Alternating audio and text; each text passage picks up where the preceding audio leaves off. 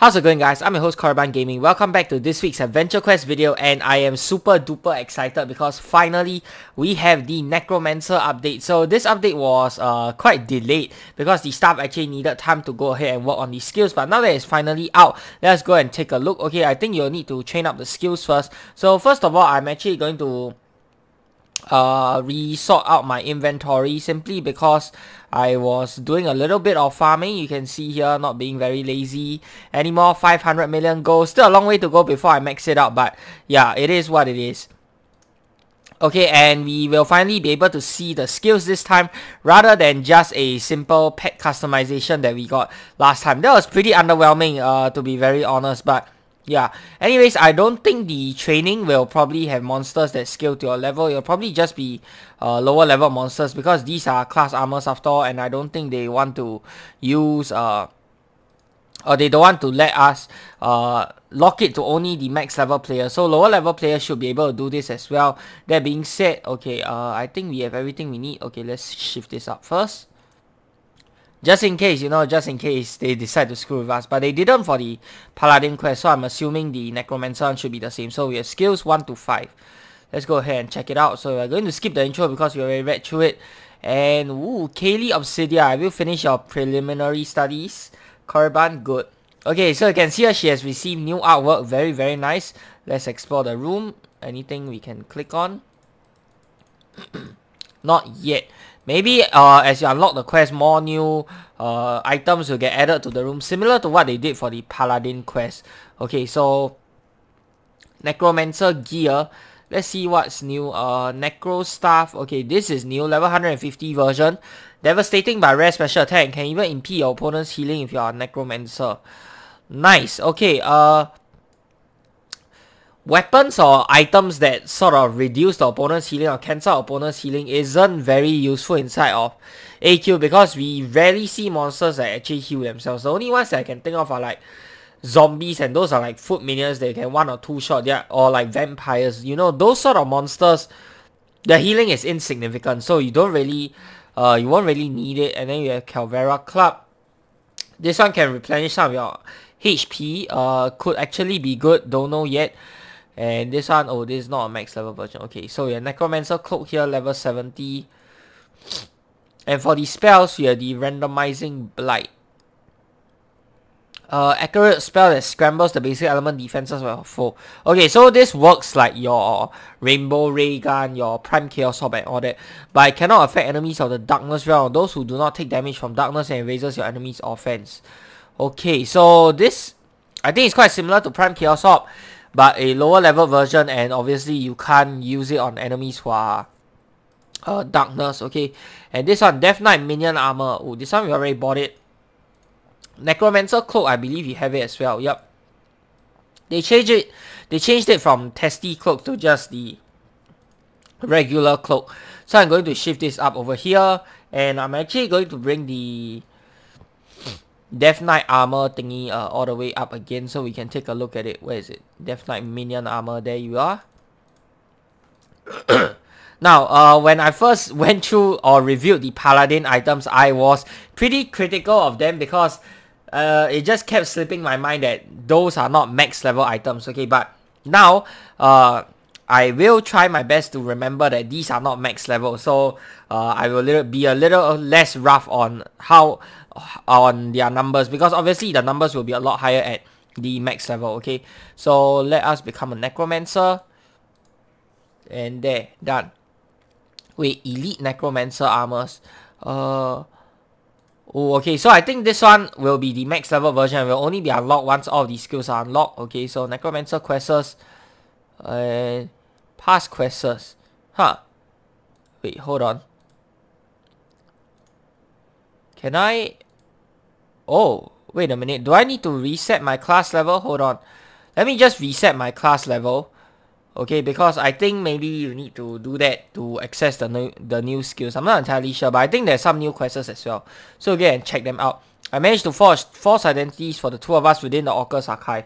We'll be posing as members of the Liminal Mantle assigned to internal security. It's a very limiting role outside of one circumstance. The Liminal Mantle is about the one way for capture Necromancer to escape a very unpleasant existence. This makes them ruthless peacekeepers because of how vicious and powerful their peers are. We'll use this to our advantage. Archivisters will be questioned for starting fights, but never for finishing them. This alibi will be stretched against enemy leaders, but I can't use the same masters forever. It won't be hard to push them into conflict, but our enemies are already expecting trouble, so they'll be prepared with all sorts of curses, wards and countermeasures when we push them. Watch out for that. I'll work on spreading our influence to make sure we can assume different identities with every shot. You exploit the enforcement system to take out enemy leaders as we expose them. Ready to begin? Okay, let's go. A potential ongoing threat to the neutrality of the Orcus archive has been identified. Through the reports issued by Theon Notches, the liminal mentor has been informed of the following disruption of our peace accords. Evidence suggests that the shadow ritualist known as Threat Cutter Victoria has compromised the peace within our halls by committing unauthorized battery within the archive. Let's go. Yep, under-leveled staff. Wait. Huh. So we have a special effect making use of the new system here. Direct Necromancer. This enemy is powered or contaminated by reckless use of collapsed shadow power. Ooh, interesting. We'll just go into our Hydromancer Blood Mage, bring out Celtic View. Let's get this started. So we want to use energy, and I think we should be able to one-shot this guy. Energy pad will be... What is our energy pad again? Meteor Jelly. Okay, let's have it restore MP. And we'll turn on this for the intellect boost. Now, I'm not going to do all the fancy stuff because I think this should be pretty easy and straightforward. So you should be able to breeze through the quest. I'm mainly looking, redoing the quest again for the lore because there's obviously going to be something new, I think. And done. Next. Shadow Bracken. Okay, so a bunch of water monsters here that has been corrupted by the shadows, it seems. Nice. Another Draco Water Mage. Okay, so after every 2 battles, you get a full heal. These shouldn't be too long because there are lots of class quests to go through. And I will assume that the new Necromancer probably has 20 levels similar to the new Paladin. Of course, I could be wrong. This is just my guess. Maybe you should bring out a guess as well to speed things up. Monsters are getting a turn, which they shouldn't be getting a turn. Okay. Ball Lightning. So Paladin armor is a jack of all trades. You can use Beastmaster, Warrior, Rogue, Mage, Ranger, you know, all kinds of fancy stuff. I wonder what will Necromancer armor be like. Will it cater to a specific build or will it be like Paladin in the sense that it is a jack of all trades? Beware, your mark is protected by a trap or has turned to a focus point to a battleground that favors them. Unless you do something about it, the following effect will be in place. You have fragile applied to you upon entering battle.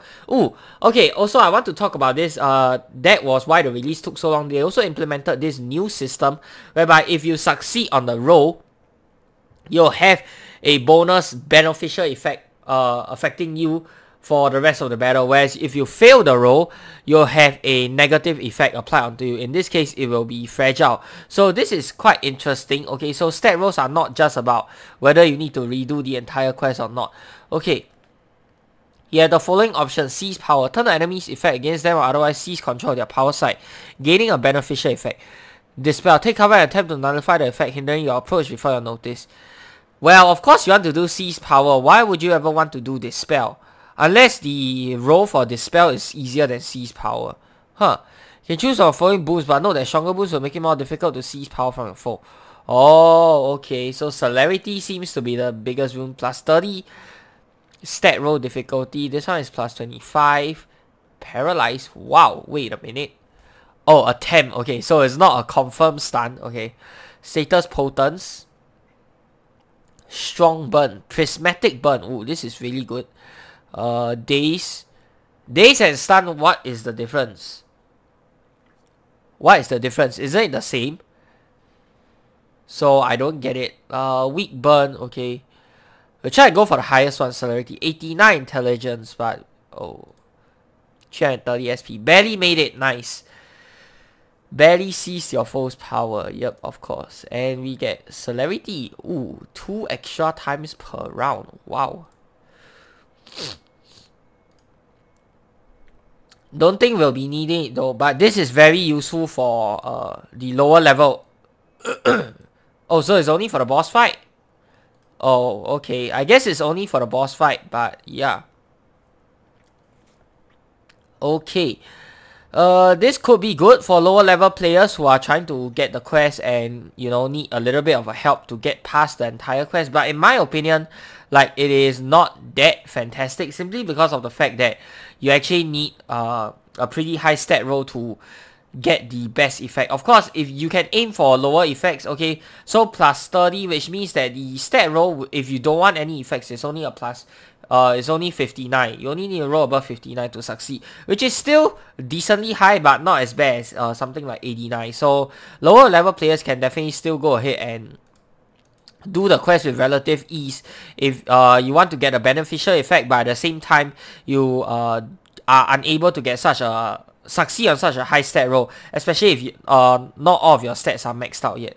So yep, let's keep that in mind. Bravado Necromancer.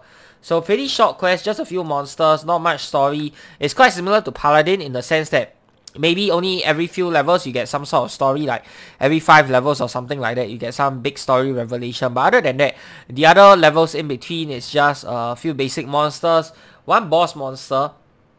We'll try the Dispel later on. Let's see if it's actually cheaper or if it actually changes anything, okay?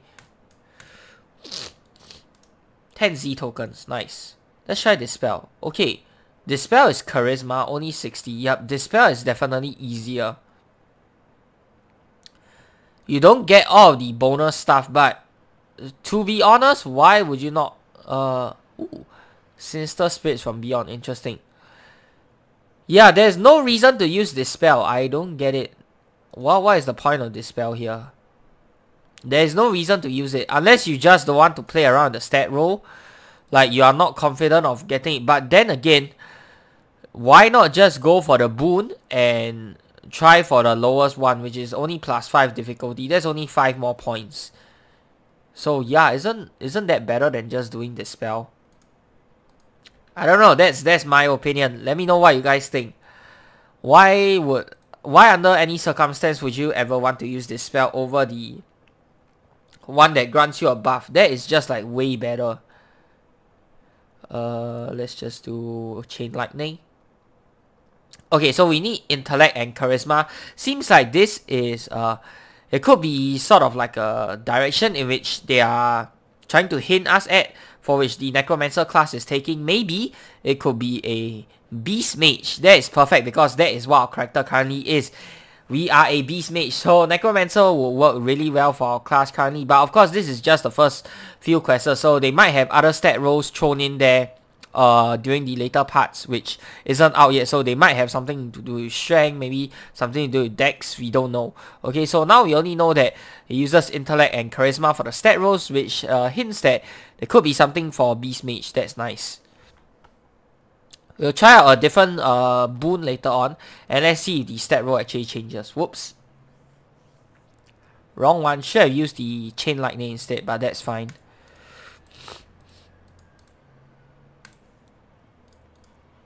Seize Power. Let's try and do Weak Burn. Okay, Intellect. Yeah, like, just go ahead and do Seize Power. There's no reason why you want to use this spell. I don't understand. It's only 2 rounds. How strong is the Prismatic Burn? 84.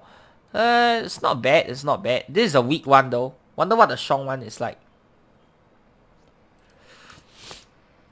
Let's try for the strong one later. Okay, so now we are level 3. 2 more levels. Okay. And then we will go ahead and test out the Necromancer armor on our punching bag, which is the Combat Practice Trainer.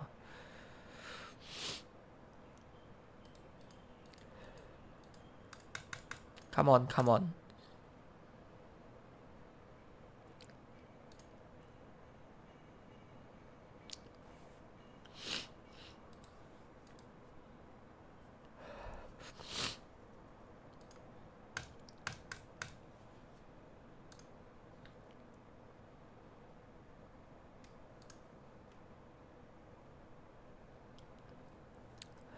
So it's like what, 4 battles and 1 boss, I think? Is it 4 or is it 6? Can't remember. Let's see. Yeah, okay, I think it's 6 battles and then 1 boss. So 7 monsters in total. Then you just complete the quest. Okay, pretty short. I like that.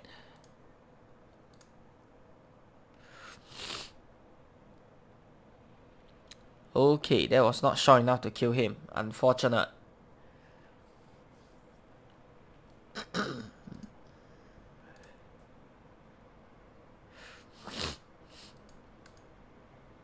Oh no, it's 6 monsters, not 7, sorry. Okay. Now let's try the strong burn, okay. Strong burn, let's see.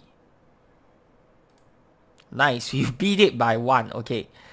0.075, let's see. So the weak burn did about 80 something. Okay, the strong burn is 200 something, so that's like extra, that's like 3 times the power.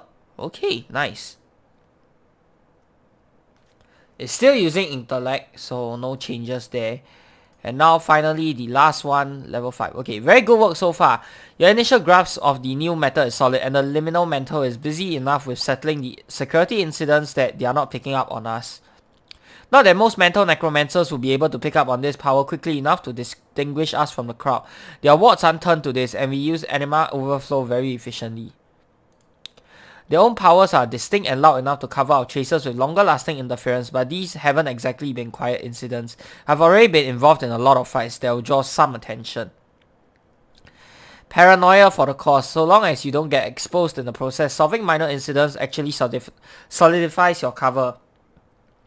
We have to be more careful when we move on to major ones though, which we'll want to eventually, and by eventually I mean now. Authorities from each mentor are all settled, but they haven't met yet. The archive will be in high security for weeks first in case they were followed.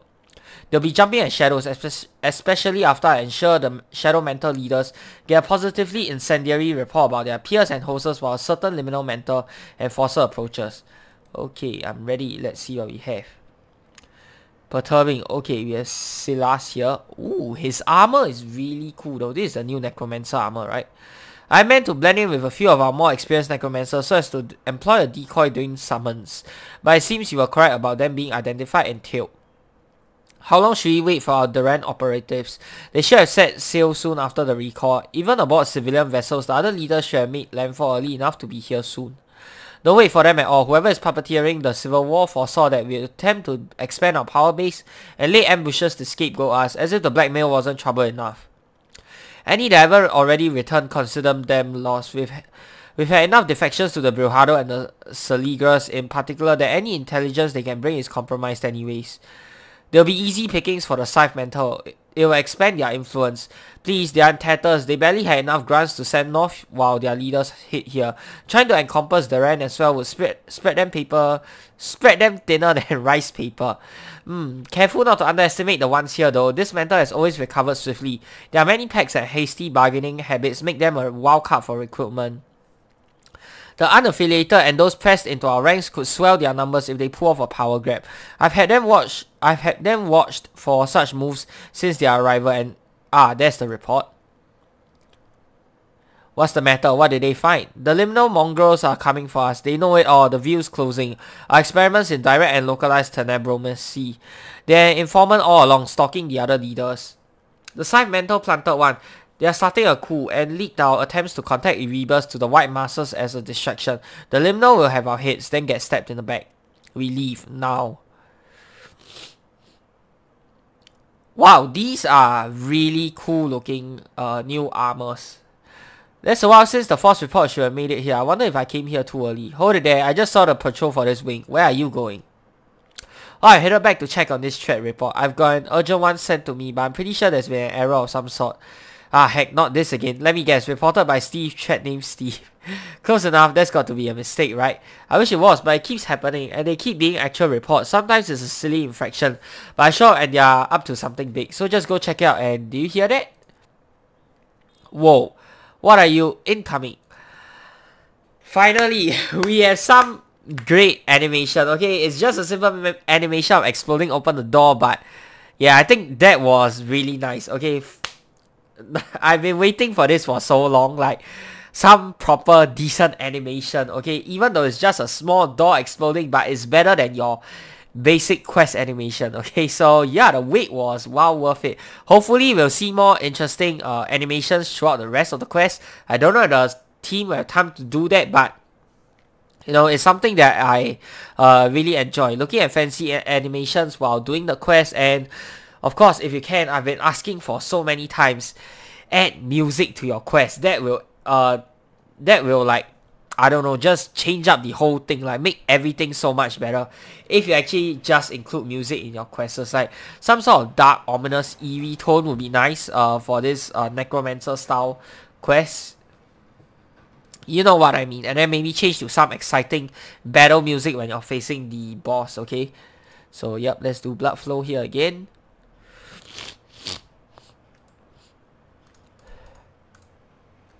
Five Z tokens. Okay, Shadow Chimera. This one, yep, still not a big deal. We'll hit him with, let's do water. Yep, I think he's going to survive one turn. That's fine.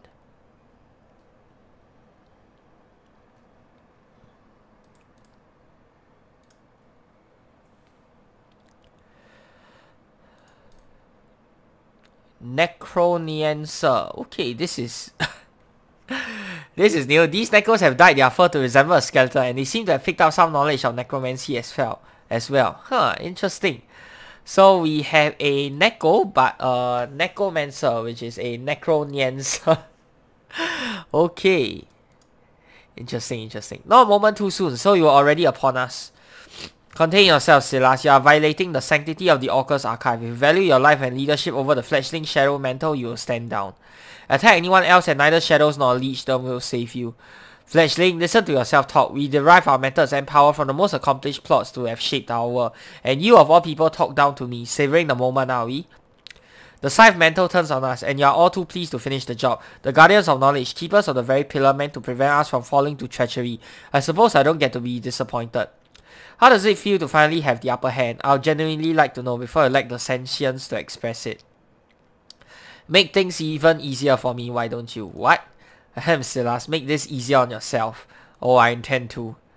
Let's go, Silas, Shadow Mentor Leader. Okay, let's see what he has up his sleeve. Looks like it's very similar to what we faced in the how do you call it? The Paladin boss fight, okay?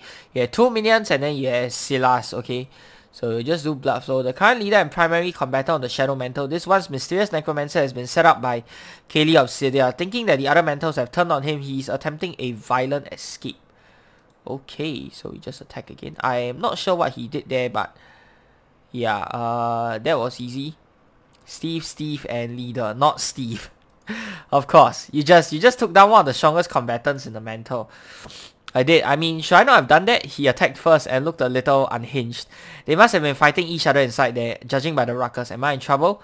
No, you're absolutely not in trouble. We all vouched that it had to be done. But for the current leader of the Shadow Mantle to turn on us like that, the inner circle's warnings may have been right after all. Which warnings? I've been getting flooded with security reports. So excuse me if I'm out of the loop. Geez, you must be the poor soul that's been running around taking care of half the recent incidents. I've been wondering if someone figured out a way to redirect their orders to you. Wouldn't surprise me. It's the report from 2 days ago, right about the time the trouble started.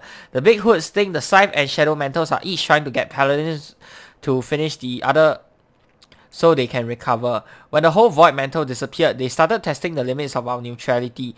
A task force has been in place for a while, watching over their most influential members for signs of a hostile takeover. So it seems like the Necromancer questline is taking a very similar approach to the Paladin questline, whereby instead of being purely good and actively seeking out to destroy undead, destroy evil, and the Necromancer being evil and just wanting to destroy everything that's good and, you know, just going for doom and destruction, both are seeking more of like a neutral approach, whereby, okay, I'm just going to do my thing, and you're just going to do your thing. As long as we don't touch your people, you don't touch us, you know. As for the Paladin order, whereas if someone is in help, they'll go and help them, but they won't go and actively go and kill undead or something like that. And for the, unless they are proven to be evil. Whereas for the Necromancers, it seems like they also want to take a neutral approach. I don't know how they are going to do that as necromancers. Maybe they'll just practice their own dark arts and all that kind of stuff without interfering with other people. Let's see. I'd like you to join us. Silas may not have been the most powerful necromancer, but as far as fighting goes, even if he was worn down, I'll say taking him on merits a recommendation from me. There's a lot to take in at once, but we have to deal with being stuck here while they loom over our heads and plan to take over. It's not like I have much of a choice. Alright, I'm in. And it looks like there's some sort of turf wars going on within the whole necromancer society or order or whatever you call it. Interesting. Okay, level 5 necromancer. Nice. So that's done. Now let us see if you can access this. Nope, of course not. Now let's go ahead and test out the new necromancer armors on the combat practice trainer. Right, very excited here. So let's bring let's hide the pet. Let's start. Shields will take this away. Weapons will find something that doesn't have a special. Okay, no, not this. Sorry, which one doesn't have a special? Saphira kneeboard. Okay. Necromancer cloak. And I think I need to customize the skeleton again. The customization went away for some weird reason. And once again, the armor is the same. I wish that they will add some at the bottom half of the armor. Like the armor is just the top half. It almost looks like the undead minion is wearing a freaking bra. I don't know, man. That's just how I feel. Like, why is the bottom completely exposed? Why is there no armor for the leggings or whatnot? Or at least like, what do you call that? Greaves or pants or whatever it is. You know, it's just the freaking top half that's protected. That makes no sense to me whatsoever. But okay, I prefer the cloak. Okay, so let's see here. 39, 37 for the 2 MRM. Okay, strong against darkness, obviously, 58%. Secondary resist to ice and earth, 67%. Tertiary resist to wind and energy at 84%. Okay, fire and water at 93%. And weak to light at 101%. So it's a neutral armor and looks like you have a barrier going on. Not sure what's going on with that. Hide this. Where did the barrier come from? Okay, so they are taking a very similar approach to how they did the Paladin class. Okay, with 4 of these circle thingies. Okay. Expertise. God. And this thing is blocking me, obviously. Okay. Let's see that again. Having unbound your anima regeneration and harness the overflow, you can now employ it for unique curses that few beings are prepared to resist. Your status effects are keener as a result. Okay, you get a plus 20 potence to all status effects. That is pretty nice, in my opinion. Okay, and this is for the level 70 version. I don't know if the higher level version will give a slightly stronger boost, but 20 is pretty good. And you can couple this with your cracked ornament or any of your other status boosting items. This is actually a really strong boost. You can get up to like 40 something potence boost for your statuses, and I think that is really strong. Okay. Next up, fear. The impact of this spell delivers a sensation frighteningly similar to imminent death. If your enemy can feel fear, you can make it rise from their very soul.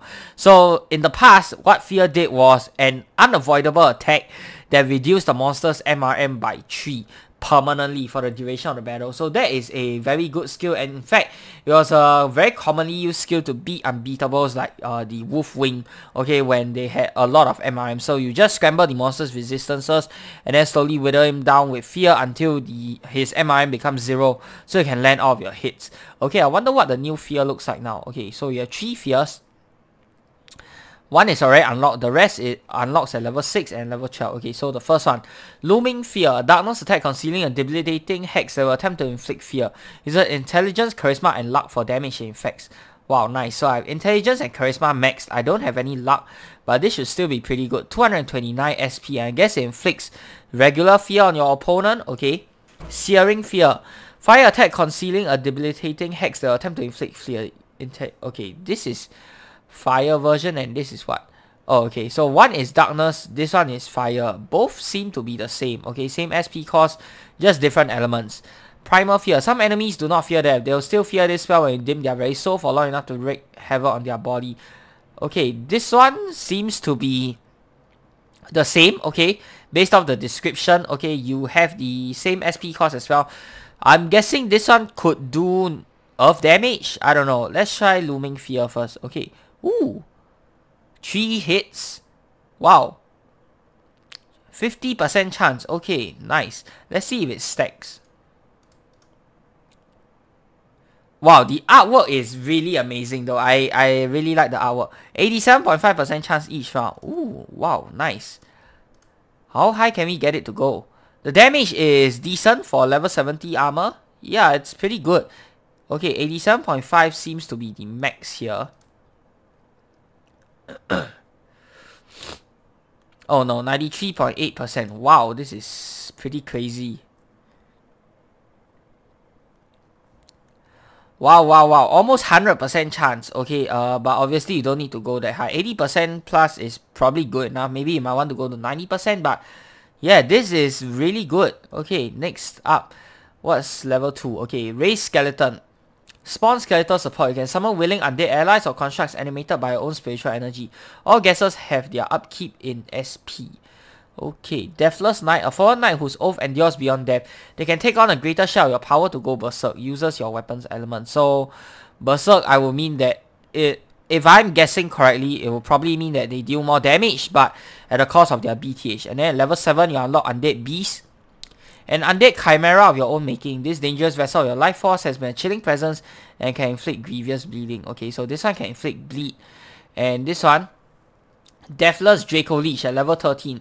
An allied undead dragon empowered by your necromancy deals bonus darkness damage to foes you have inflicted with fear of bleeding. Oh, nice. Can also seek between fire and darkness for burning attacks. Wow. Okay, so it looks like they are really going the beast mage route for Necromancer. I like that. Deathless Knight, let's bring this out. Let's attack. And this is the same as your minion with the Death Knight armor. Click to increase damage and upkeep with lower accuracy. Rip and tear their guts. Huh. What's the upkeep like? I'm not really keeping track of the cost, but I guess it doesn't matter. And it looks like we have a permanent HP barrier, okay, for Necromancer. At level 70, it's 140 something. I'll assume at level 150, maybe it goes up to 200. I don't know. 200 plus. That is really very good. Does it refresh every turn though? That's what I'm curious about. If it does, then this is pretty crazy. Okay, let's see. Oh, we already have this. Hold on. See the next one. Anima Ward. Storing excess anima from yourself and fallen enemies, you bind it to your flesh as a temporary barrier at the start of each battle. Grow stronger with your arcane skill, command, and ability to withstand the process. Endurance. Okay, so this makes use of your endurance stat as well. I have 2 stats maxed out. Okay, maybe this doesn't increase with level. This only increase with your stats. Maybe, I don't really know. But 2 stats maxed out at level 70, I'm getting a level 142 HP barrier. Imagine if I endurance maxed out as well. Okay, maybe it'll give another 70 more points. So 200 plus points for a level 70 version. If it goes higher with the level 150 version, that'll be crazy. Maybe like a 400, 500 point HP barrier at the start of the battle. That is insane.